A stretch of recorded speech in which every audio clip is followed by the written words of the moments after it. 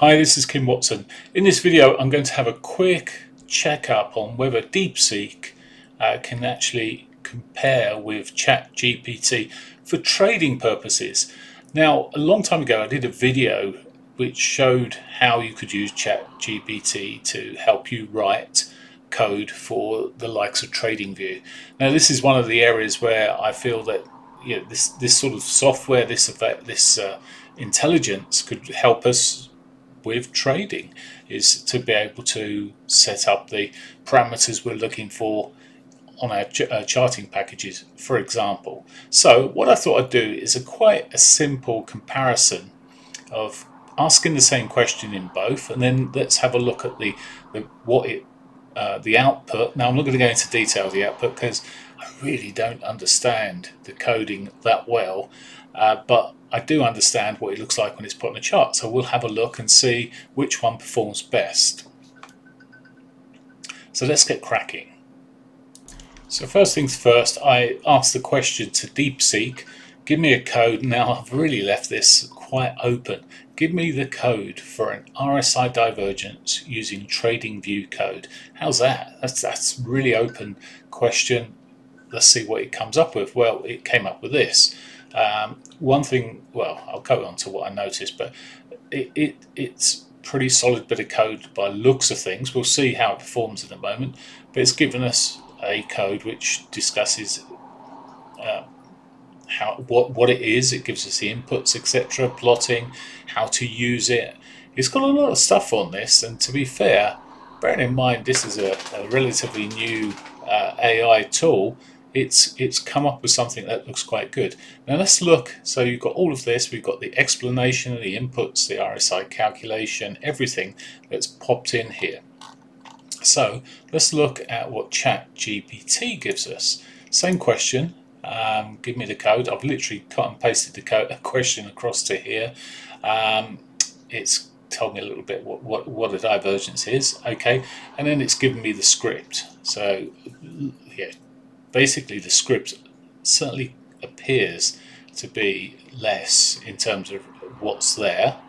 Hopefully I've looked down as much as I can. It doesn't seem to have any scrolling pages, whatever else. Now, I've copied and pasted both of these into a charting package to make things simpler and quicker. But again, it gives it how it works. It's a bit more brief actually, the ChatGPT version. It's not got so much detail in here, but let's see how it performs. Okay, so entering the code is quite easy. You just go to Pinecode, and then you literally click here on this point here and create new and put an indicator.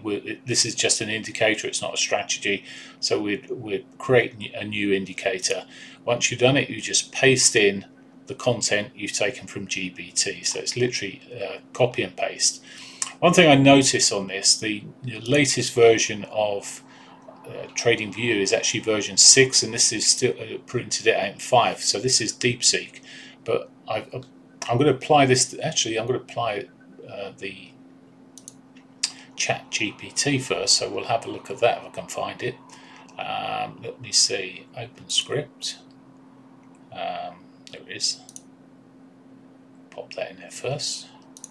So this is the RSI divergence ChatGPT. So all of again, just copied and pasted it onto here. If any errors come up, it will show me when I go to add it to the chart. Now, just before I show anything more on this, of course, for those that are familiar with RSI divergences, basically there was one up here, one here. Now, probably a bullish one here and there, but it doesn't appear to. Maybe arguably there would have been a bullish one around here somewhere.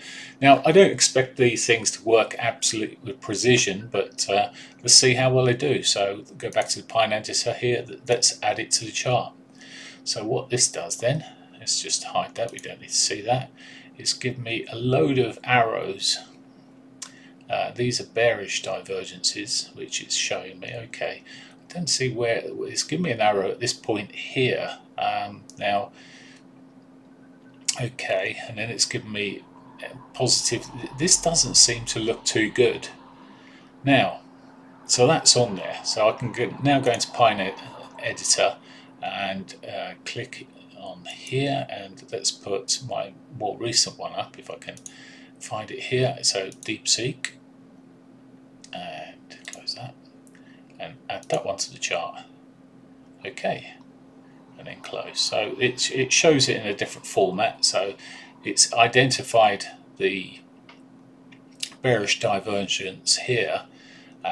Not found anything of any interest over there. Hasn't found this one, but there is a reasoning behind it. And I looked at this, and one thing it allows you to do is there's lots of options. So you can set your overbought and oversold points on the RSI. You can change the length of period and the look back period. So there's opportunities to adjust this. If we look at the other one, RSI, and again you've got similar things here with the RSI divergence with ChatGPT resource course. It actually offers a little bit more on this page here. Look back, all the standard sort of settings you might expect. The only thing is, one seems to work and the other one doesn't. I haven't adjusted either of them, and they look to be set pretty similarly. I haven't changed the look back. Now the look back basically is how many bars it's going to go back to show you a divergence. But in simple terms, these things here don't look like divergences to me. I can't see where the arrows are on the ChatGPT figures to show arrows. This is prettier. It actually tells me what it is, and it's actually pulled one out. Now I'm going to pull this back a little bit and see if there's lots of divergences. These aren't divergences. These aren't divergences in the type of the way we would trade them. A divergence, generally you've got lower price action with higher RSI action. So there was one starting, and it's certainly not on these candles up here. It would be down here. Whether this is showing it, well, I don't know how it's displaying. One, there's a lot of them on here, according to this, and two, they seem quite haphazard. So but oh, here we go, we've got a bullish one that was across there. There's clearly a bullish divergence there between those 2 points, or sorry, beg your pardon, even these 2 points. There was the double divergence as it worked out. It didn't trigger the way I traded divergence, but lots more kicking through with the ChatGPT. Now we can argue that they're not set up properly or whatever else. All I wanted to do was look as in terms of a novice programmer, and take the data and see what we could do with it, and see how good it is, or the AI, using AI. So if you're thinking about doing a bit of analysis with artificial intelligence, it may be that deepseek is a very good tool. I certainly wouldn't. I know a lot of people are suggesting it's not as good, it hasn't got as much information. I did a search on Google and just said what's best, and it immediately said ChatGPT. It's been going longer, it's got a lot more information. Hey, it may have a lot more information, but from what I'm just seeing on this very simple test, now I haven't chosen anything different from the same questions asked, same answer, and I've just popped it in there. So as a trader that's, as I say, a novice programmer, it's brilliant from what I can see here. If you were relying on ChatGPT, it looks, I mean, okay, it's sort of given me an arrow of divergence, whether that's the point at which it's triggering, maybe another matter. I'm just looking, it's not making sense to me whatsoever.